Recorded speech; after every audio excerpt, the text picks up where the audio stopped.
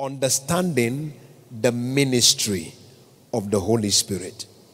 And I'd like every one of us to set our hearts aright, because in this month I see the Spirit of God manifesting in a brand new way in our lives. If you believe, say loud amen. I said, if you believe, say loud amen. It is clear from our experiences that what most believers know about the Holy Ghost is power. That is what most believers understand when they talk about the Holy Spirit. And it is not incorrect. The Holy Spirit represents power, is the fountain of power, is the one that is the power of God in person. And we know this from scriptures because the Bible tells us in the book of Acts chapter 1 and verse 8. Look at what it says. And you shall receive power after the Holy Ghost is come upon you. So the Holy Spirit is the Spirit of power. He is the Spirit of power. Everywhere you see him manifesting, among other things, you see the manifestations of the power of God. So it is not incorrect, but it is incomplete. The Bible makes us to understand in the book of Isaiah chapter 11 verse 1 and 2, when we're introduced to the seven spirits of God. Look at this closely. It says, and there shall come forth a rod out of the stem of Jesse, and a branch shall grow out of his roots. And what will be upon this? He said, the Spirit of the Lord shall rest upon him, the Spirit of wisdom and understanding, the Spirit of counsel and might, the Spirit of knowledge and the fear of the Lord. If you look at this picture, there are seven spirits classified, or seven manifestations of the Spirit classified. The first one he called there, he said, the Spirit of the Lord. That is the one that refers to power. The Spirit of the Lord. That's the one referring to power. The Bible tells us in the book of Luke chapter 4, for example, and verse 18, Jesus speaking, he said, the Spirit of the Lord is upon me because he has anointed me. That talks about empowerment. He has anointed me.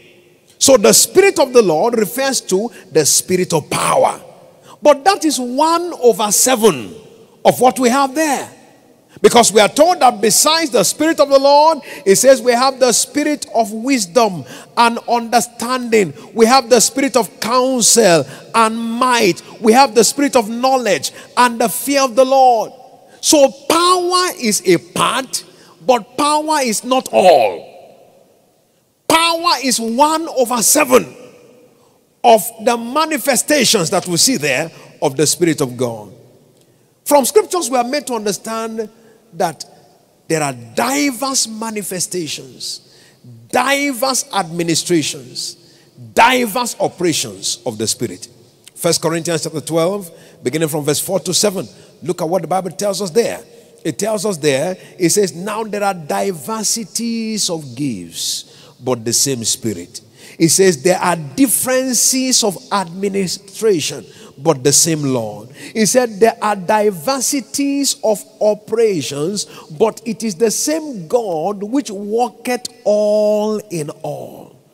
Different manifestations, different administrations, different operations, but all of them, all of the same Spirit. So according to scriptures, we are made to see very clearly that the Spirit of God, the Holy Spirit, manifests himself in diverse manners. One of them is power, but the others must also be carefully examined. And we discover that the summary of all the other operations, manifestations, and administrations of the Spirit is what we call the Spirit of grace. The Spirit of grace. The Bible makes us to understand this very clearly in Hebrews chapter 10 and verse 29. Look at what the Bible tells us here. It says, of how much sorrow punishment suppose ye that he be thought worthy, that shall he be thought worthy, who had trodden underfoot the Son of God, and has counted the blood of covenant wherewith he was sanctified an unholy thing, and has done despite unto the Spirit of grace. So there is what the Bible refers to as the Spirit of grace, and that is the summary of all of the various manifestations of the Spirit. So there is the Spirit of power, and then there is the Spirit of grace. I remember from the testimony of Paul, he said, I'm what I am by the grace of God. Grace is the maker of destiny. Grace is the decorator of destiny. Grace is the one that colors destiny, beautifies destiny, elevates destiny. For somebody hearing me this afternoon, as the Spirit of grace begins to manifest in your life and my life, I see our destinies being decorated. If you believe it, say loud amen. I said, if you believe it, say loud amen. If you believe it, say loud amen. This is so important from scriptures. Hebrews chapter 4 verse 16. He said, let's come boldly to the throne of grace to obtain mercy and find grace to help. So the comprehensive help of God is found in the operation of the grace of God. I pray again that for each one of us, particularly in this month, where God has spoken that I will not leave you helpless, the help of God will locate each one of us. By the operation, manifestation, and administration of the Spirit of God, the help of God will locate each one of us. If you believe it, say loud amen. Now, the question is, why do we need the Holy Spirit? Why do we need him? Why is he necessary? We must understand that according to Scripture, he is our very present help in time of need. Very present. Very present in time of need. In Psalm chapter 46, the Bible tells us there, and verse 1, it said, God is our refuge and is our strength, a very present help in time of trouble.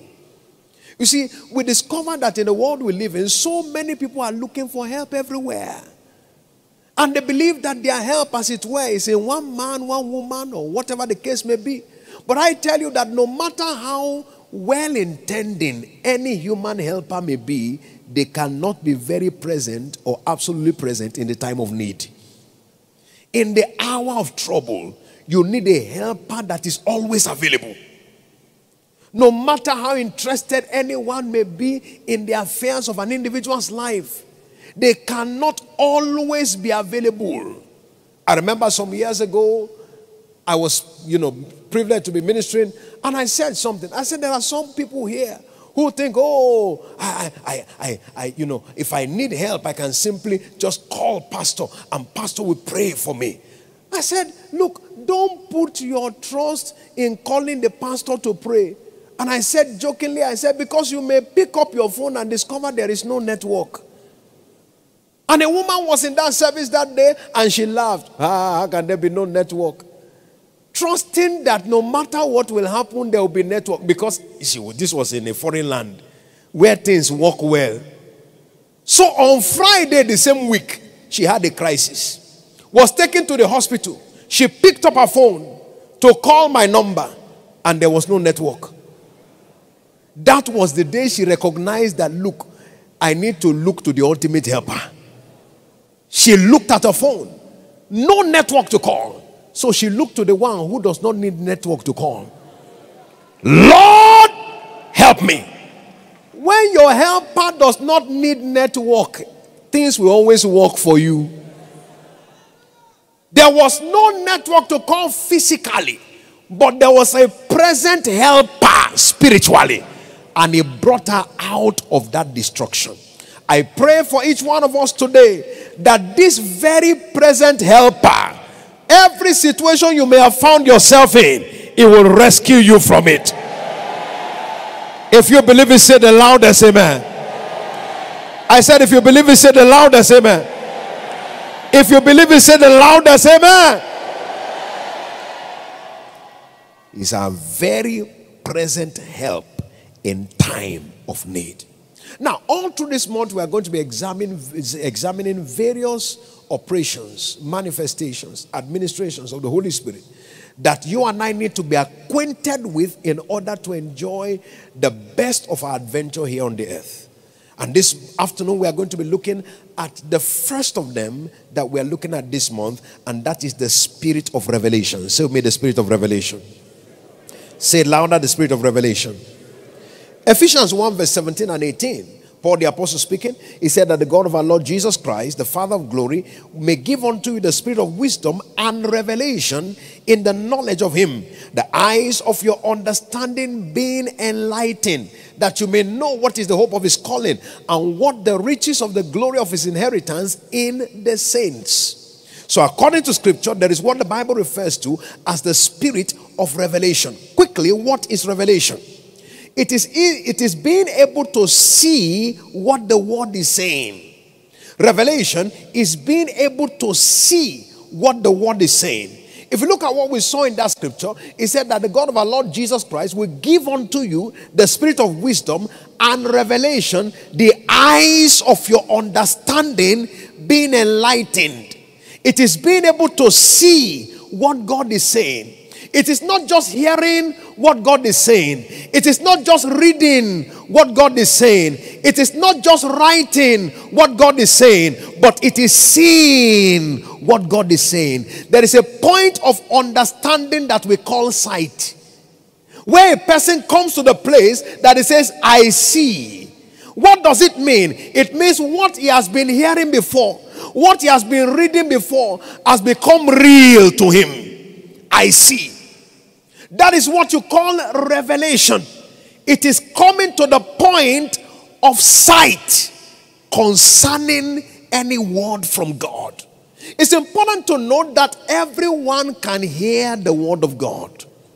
Everyone can read the word of God. Everyone can write the word of God, but not everyone can see the word of God. Being able to see what God is saying is what we refer to as revelation. And it's important to note that the Holy Spirit is our access point.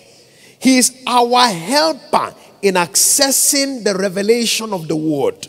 He's our helper. In the book of John chapter 14 and verse 26, look at what the Bible tells us here. John 14:26, he said, but the Comforter, which is the Holy Ghost, whom the Father will send in my name, he shall teach you all things and bring all things to your remembrance whatsoever I have said unto you. He shall teach you all things.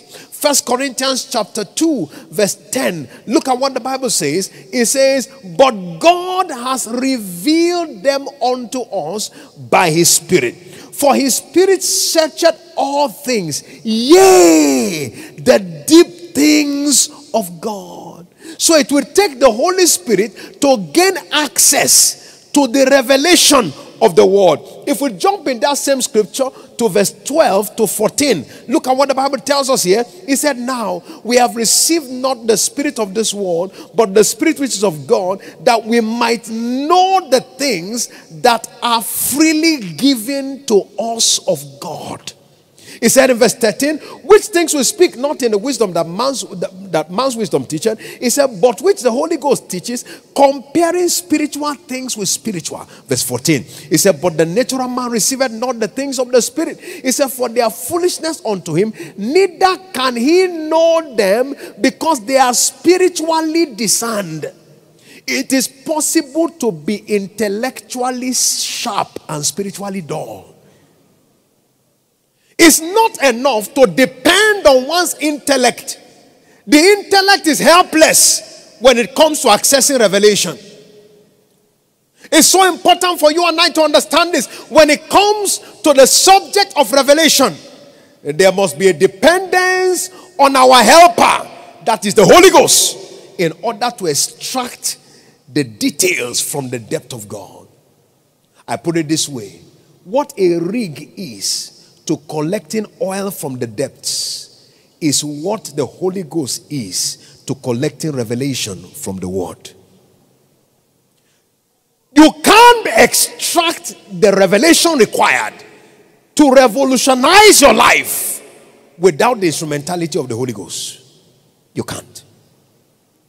He is the principal instrument required for accessing revelation.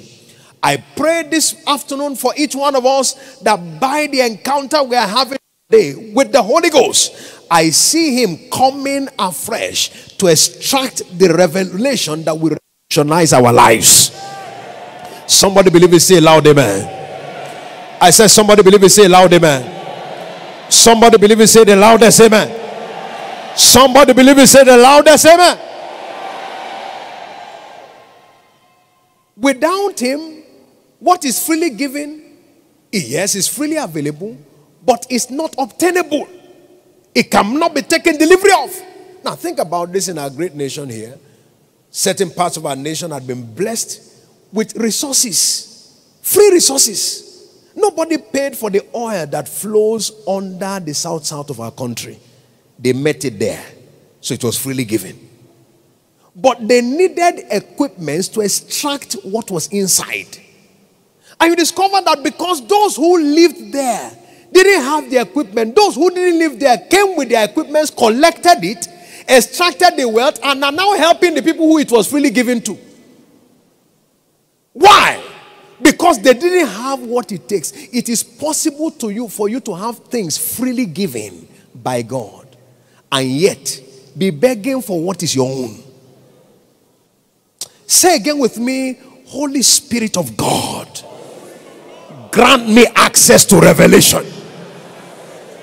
Say it again, Holy Spirit of God, grant me access to revelation. So it's our helper in granting us access to revelation, so that we are not begging for our rights, so that we are not crying for our rights, but we are taking possession of our rights in redemption. I see that becoming somebody's experience in the name of Jesus. You believe it, say loud amen.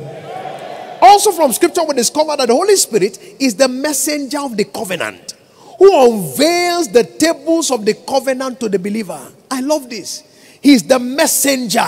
Malachi chapter 3 verse 1 to 3. The Bible refers to him there as the messenger of the covenant. He said, I will send my messenger, and he shall prepare the way before me. The Lord whom you seek, he will suddenly come into his temple. Even the messenger of the covenant in whom you delight. He said, behold, he shall come, and shall, said the Lord of hosts. Verse 2. It says, but who may abide the day of his coming, and who will stand when he appears? For he's like a refiner's fire, and like fuller's soap, he will purify the sons of Levi. He is a refiner's fire. So that's speaking about the Holy Ghost.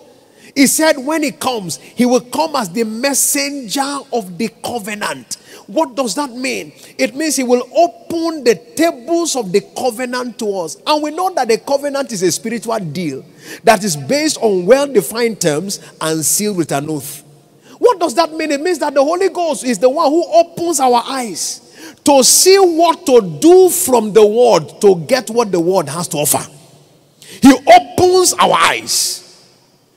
So it doesn't just show us the promises, it shows us the conditions.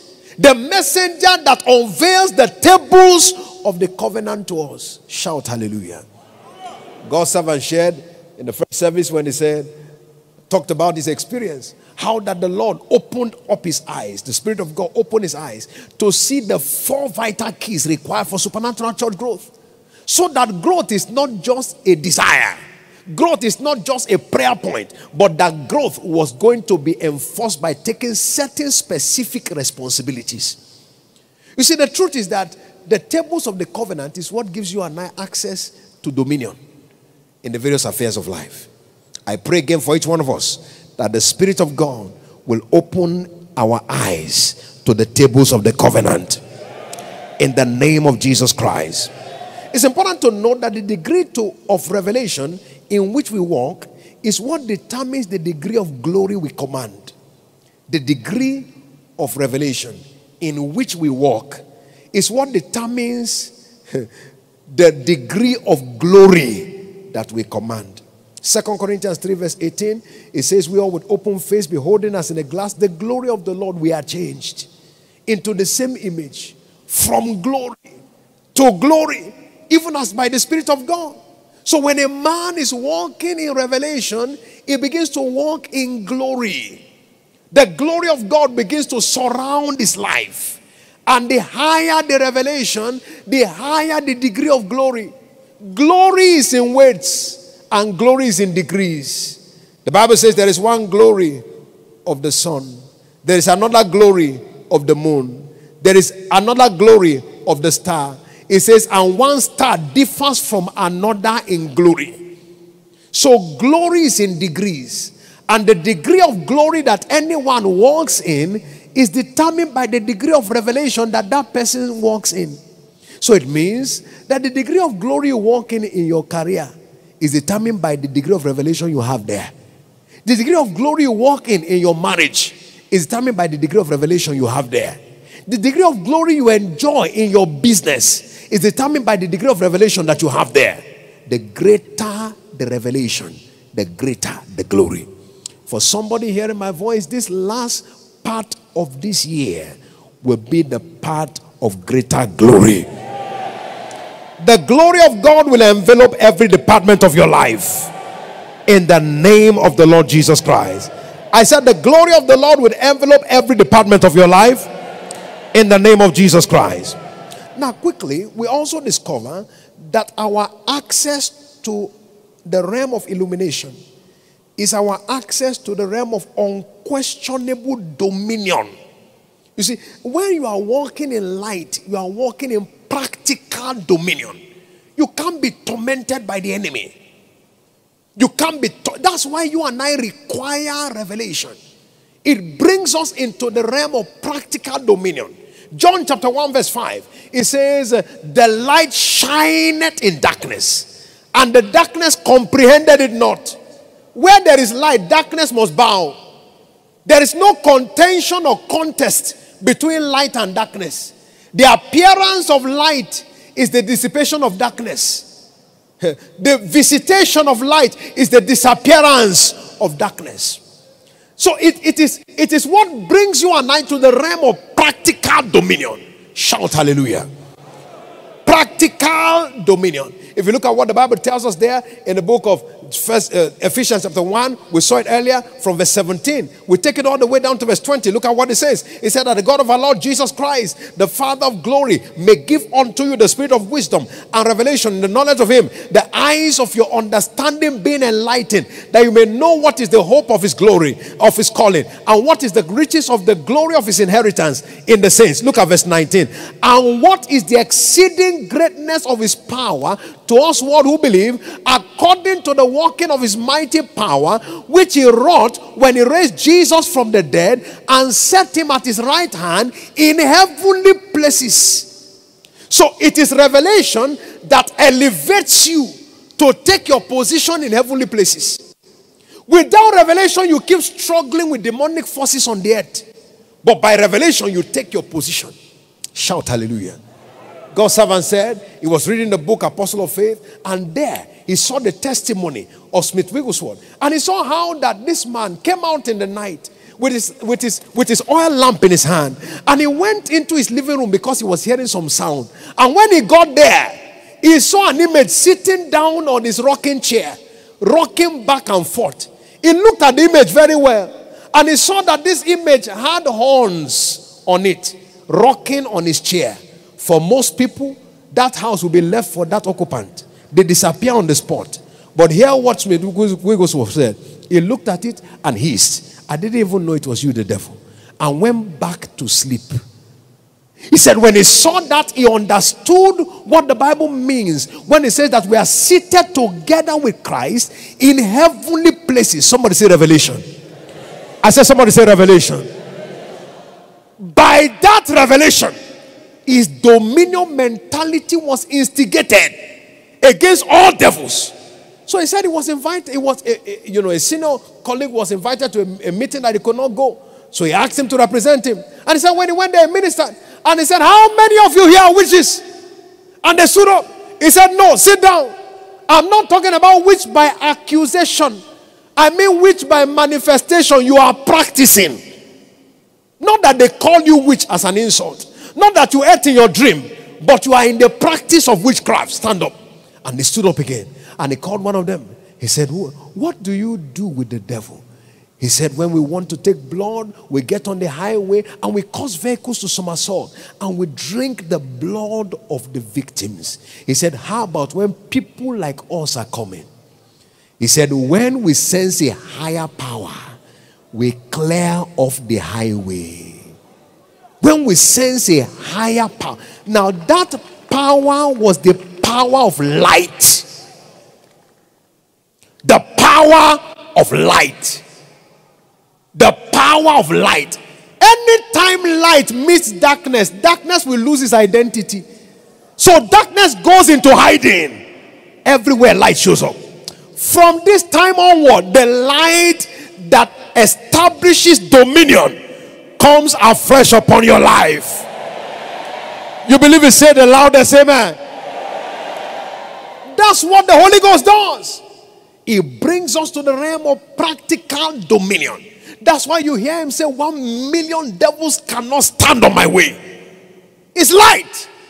And we have been seeing that light manifesting. It was that light inside him that he took to the nation of Liberia, entered into the hotel, not knowing that the queen, an occultic person, the Queen of Sheba, one who was coronated in human blood 3 times, was inside the same hotel. Was brought to the nation with excitement, with pomp, with pageantry. And as soon as he entered the hotel, that one sensed light has entered. They don't announce light. The arrival of light is self-announcing. Suddenly that one packed her load and ran out of the country, not out of the hotel. Ran out of the country at the instance of light. I pray again that for you and for me, this month in particular will be a month of outbreak of light.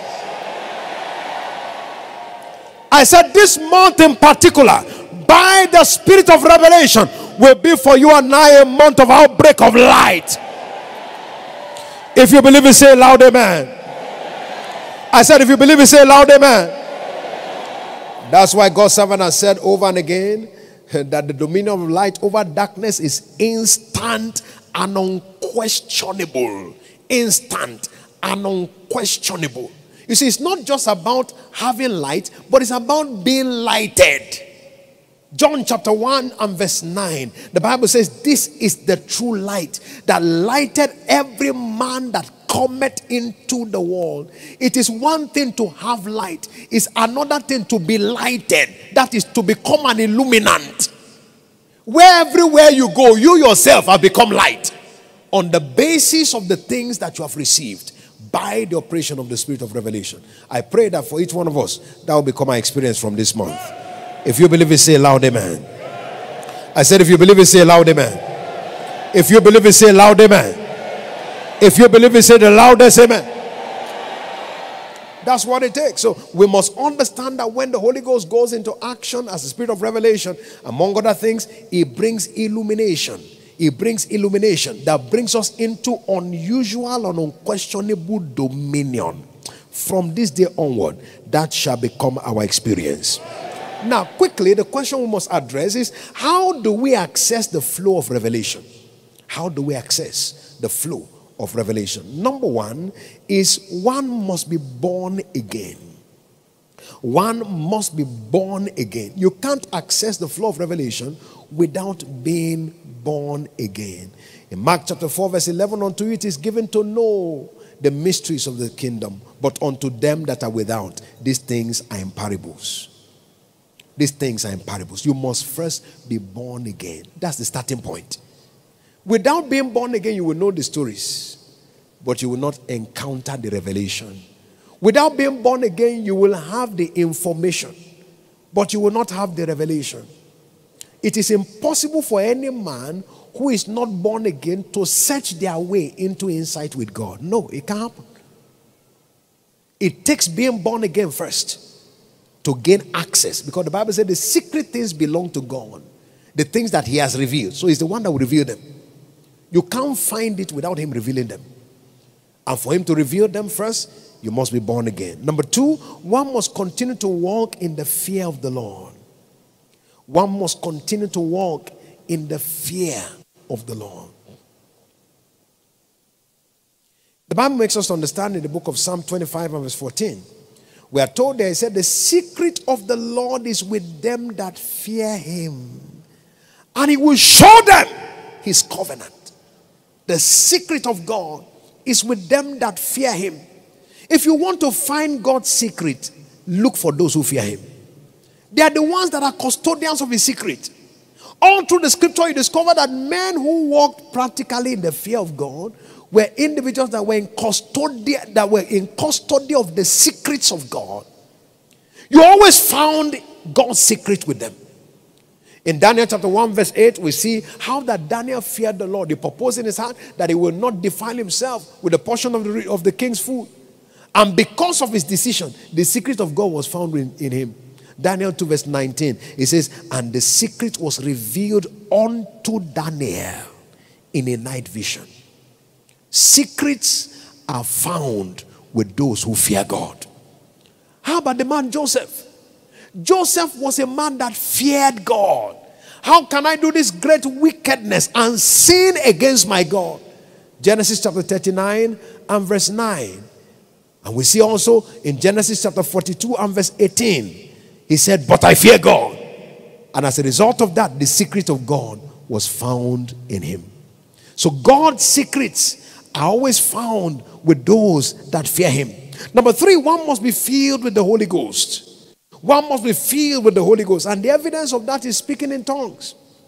John chapter 14 and verse 26. The Bible tells us there, Jesus speaking. He said to us, he said, but the Comforter, which is the Holy Ghost, whom the Father will send in my name, he shall teach you all things, and bring all things to your remembrance, whatsoever I have said unto you. He shall teach you all things. He shall teach you all things. He shall teach you all things. So the Holy Spirit, when it comes upon us, it comes upon us among other things as our teacher. It comes to instruct us. 1 John chapter 2 verse 20 and verse 27. Look at what the Bible tells us here. 1 John 2 and verse 20. Look at what it says. It says, but you have an unction from the Holy One, and you know all things. Look at verse 27. It says to us, it said, but the anointing which you have received of him abideth in you. That's speaking of the Holy Ghost. He said that you need not that any man teach you, but the same anointing teacheth you all things. And it's truth. And it's no lie. Even as it has taught you, ye shall abide in him. So the Holy Spirit is there to teach us. As we access the Holy Spirit, we access our ultimate teacher. Number 4, one must pray for access to revelation. One must pray. Don't assume access. Pray for access. Pray for access. Every time you go before the word of the Lord, always seek the assistance of the Holy Spirit. Ask him to show you. Ask him to teach you. Ask him to guide you. Engage with him in order to gain access to the secrets of God. This is so important and vital. I've discovered that every time you spend some time with the Holy Ghost before accessing the word of God, you ask him for help, you will see what you haven't seen before. He opens your eyes. He gives you light. Shout hallelujah. So make it a practice. You are going before the word. Oh, sweet Spirit of God, teach me today. Open my eyes. You can spend some time and just pray in the Holy Ghost. As you are doing that, you are invoking his help. By the time you open the word, you begin to see light. It begins to show you what you have not seen before. God's servant has always said, this book called the Bible is the oldest book with the latest news. There is something in the word for you and I daily. It takes the Holy Spirit being requested of to access the content of this book. Shout hallelujah. So, pray for access. Pray for access. But to keep growing in revelation, one must keep engaging the truth that is already revealed to qualify for more. You don't just keep asking for more without obeying the last. Do what he has shown you already to gain access to more. Do what he has shown you already to gain access to more. No one keeps instructing a person who has not obeyed the last instruction. So engage with what he has shown you, and then you qualify for him to show you more. Shout hallelujah. My prayer for each one of us is that from this time onward, we will begin to engage with every instruction of the Holy Ghost. In the name of Jesus Christ. I said we'll begin to engage with every instruction of the Holy Ghost. In the name of Jesus Christ. We'll begin to engage with every instruction of the Holy Ghost. In the name of Jesus Christ. One of us shared a testimony in the first service, so touching. She said that she had been led by God to begin to give transportation seed. So she said she was given a coastal bus from her area every Sunday, paying for that coastal bus. He said, but when fuel subsidy came, when it was taken off, and fuel went off, she said, I didn't increase what I was giving. I know it has increased, but I didn't increase it. I was still doing what I was doing before. He said, so I heard a testimony on Monday at Covenant Hour Prayer of somebody who was given transportation seed, and suddenly God gave a miracle car. And said, I went before the Lord and said, Lord, I've been doing this thing faithfully from the beginning of the year. He said, the Holy Spirit said, yes, you have, but you didn't increase it. When the subsidy came, subsidy was taken off. You know transport went up, and you be pretending like you didn't know. Lord, I'm sorry. As soon as she obeyed that instruction, she said it was 4:20 something that day. He said by around 5:30 or so, the same day, got a call. Come to the head office. There's a new car waiting for you, 2023 vehicle. You see, the truth is this. You are not qualified until your obedience is complete. Until your obedience is complete. When she heard that from the Holy Ghost, she said, I paid for 4. For 4. And within 1 hour, the miracle landed. This will be a season of surprises for somebody here. In the name of Jesus Christ. You believe, say loud amen. I said you believe, say loud amen. Today is our covenant day of fruitfulness. Every barren area of any one of our lives shall be given way for fruitfulness today. In the name of Jesus Christ. It's important to note that when one is born again, it becomes a seed of Abraham. And that makes that person a partaker of the blessings of Abraham. We are told that very clearly in scriptures. He said that if any man is in Galatians 3 verse 13, Christ has redeemed us from the curse of the law, being made a curse for us, for curse is everyone that hangs upon the tree, for that the blessing of Abraham may come upon the Gentiles, and that we may receive the promise of the Spirit by faith. So anyone that is born again has become a seed of Abraham and must be a partaker of the blessings thereof. As seeds of Abraham, we are redeemed to be fruitful. It's our heritage. The Bible said there will not be male or female that will be barren among us or among even our cattle. Not male or female, barren among us or even among our... So barrenness is not allowed around any one of our lives. No matter the department of life, we are not permitted to be barren in any area. Shout hallelujah. In the third service, God's servant Bishop David Oyedepo Jnr. said something very striking. He said that, a cow was brought. Cow was brought. And the cow header who brought the cow, he said, kill this one. This cow it cannot conceive. That's we have been following this cow. It has refused to conceive. So this one should die. Die first. That is, this cow must be killed. It's not a fruitful cow. So the header was suggesting this one is a priority for death first. Kill this one. It's useless to live. Cannot produce. But by the time it got into his house, first delivery, second delivery, because nothing is permitted to be barren around you. From now, nothing will be barren around your life. Your body will not be barren again. Your business will not be barren again. Your career will not be barren again. Your academics will not be barren again. Your finances will not be barren again. There shall be no barrenness in any department of your life or my life. In the name of Jesus Christ. You believe God? Say loud amen. I said you believe God? Say loud amen. So as seeds of Abraham, we are redeemed to be fruitful. We are redeemed to be fruitful. We are redeemed to be fruitful. That means we have been redeemed from the curse of barrenness. And we must understand that barrenness is a curse. Deuteronomy chapter 28 and verse 18. Look at what the Bible tells us there. It said, "Curse shall be the fruit of thy body, and the fruit of thy land, and the increase of thy kind, and the flocks of thy sheep." So barrenness is a curse. And the Bible says we have been redeemed from the curse of the law. So we have been redeemed from barrenness. The question is, what is required to be fruitful? Let's look at a few steps here quickly. Number one is serving God. If a man is born again, that's the first criteria already. But number one, having been born again, what must I do? Serving God.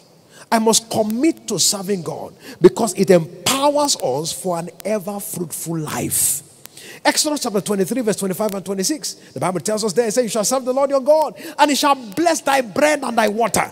I will take sickness away from the midst of thee." Verse 26, it said, "There shall nothing cast their young, nor be barren in thy land.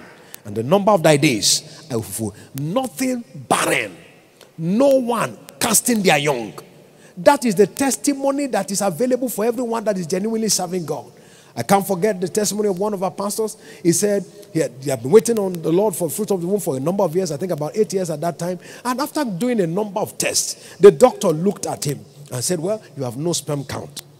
So the doctor looked at him and saw that it's like he didn't understand what he was saying. "What do you mean you don't have sperm count?" So the doctor said, "Let me explain it to you. What is inside you is not sperm, it's water. You can't have a child. What you have is not sperm, is water. It's water you are carrying inside you. So you can't have any child." He left the doctor, went on serving God, went on serving God, just committed to God. One day, before we knew it, he came, "Pastor, God has done it." "What is it?" "My wife is pregnant." Glory be to God. Gave birth to the first child. We are rejoicing and celebrating. Not long after that, "Pastor, God has done it again." "What has happened?" "She's pregnant again." Delivered the second child out of what they called water. And then I discovered that when God speaks, even water gives birth. Because God said to water, "Bring forth." And what the water do? It brought forth. So don't get carried away with what doctors tell you. Be carried away with what God tells you. And God has said, "Be fruitful." When God said, "Be fruitful," there was nothing that has given birth before. He said to the waters, "Let the waters bring forth abundantly." And the water began to give birth to fishes.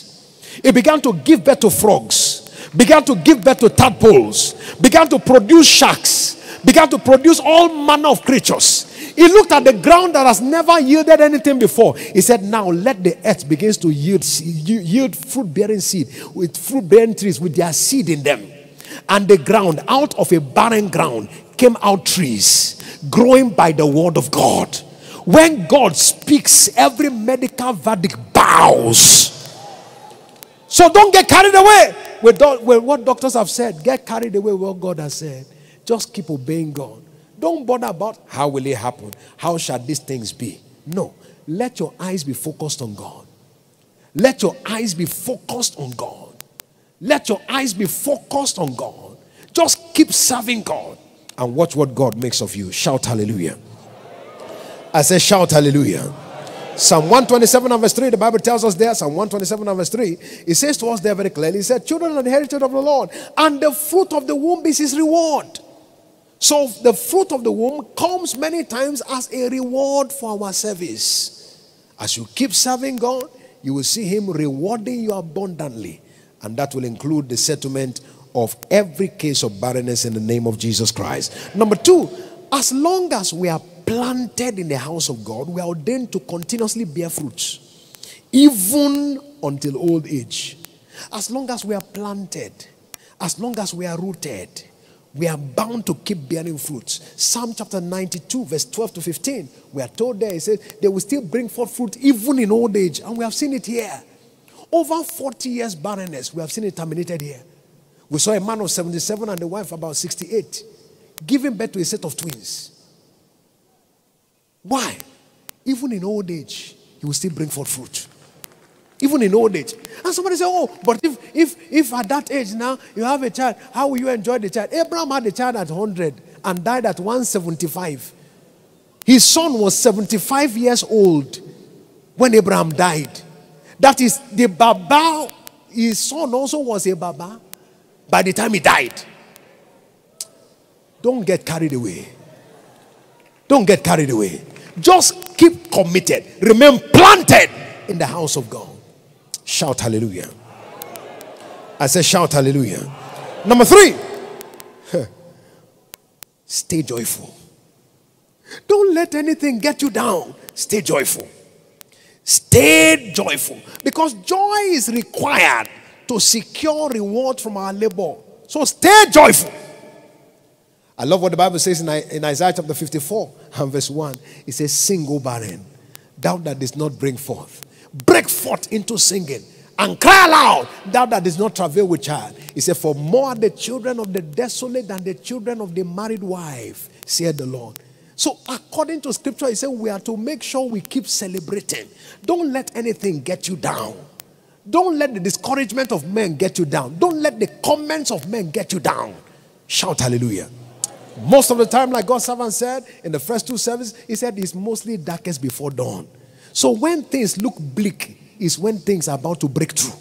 So don't get down. Shout hallelujah. I can't forget the testimony of a particular woman. This woman came from Kaduna that year at Shiloh, and I was privileged to be in the class for fathers and mothers of nations. And she received a word in that class in Acts chapter 26 and verse 8.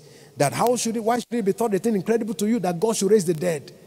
And she took that word, and every morning she would wake up early in the morning, and then she asked herself, if I have received my child, what do those with children do?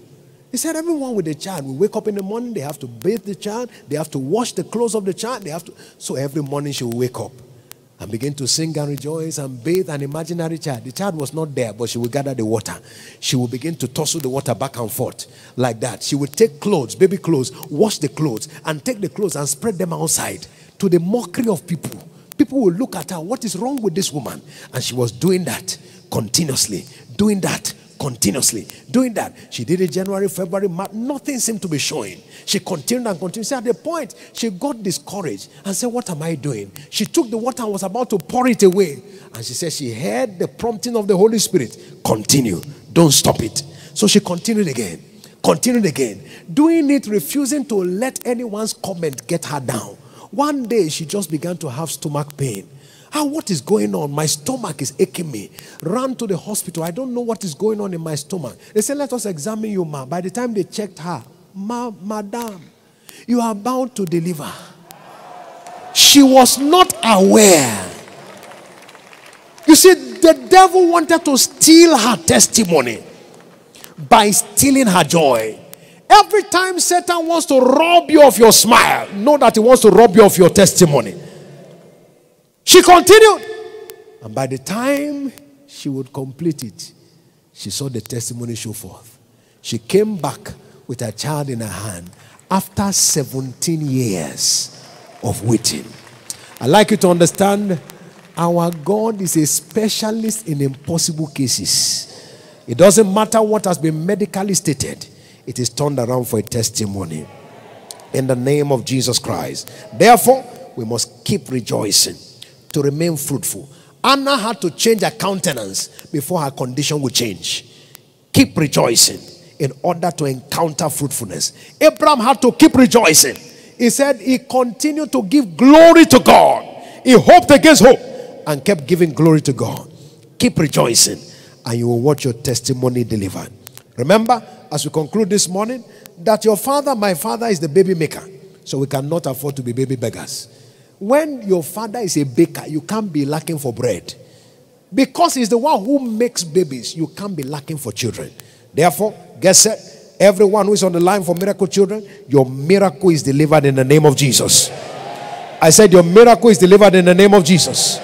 Your miracle is delivered in the name of Jesus. Jesus, our Savior, is called the whip not master. Everywhere he went, one statement he kept making: whip not, whip not, whip not, whip not, whip not, whip not. Therefore, whatever has been making you weep before now, today is the end of it. In the name of Jesus Christ. That means when you leave from here, make sure your countenance has changed. Let everyone who sees you know that something has happened to you. And as you do that, you will see God manifest himself supernaturally in your life. Lift your hand to heaven and let's give glory to God this afternoon for his word that we have received. Father, thank you for your word that has come. Blessed be your holy name. You are worthy of praise. In Jesus' precious name we have prayed.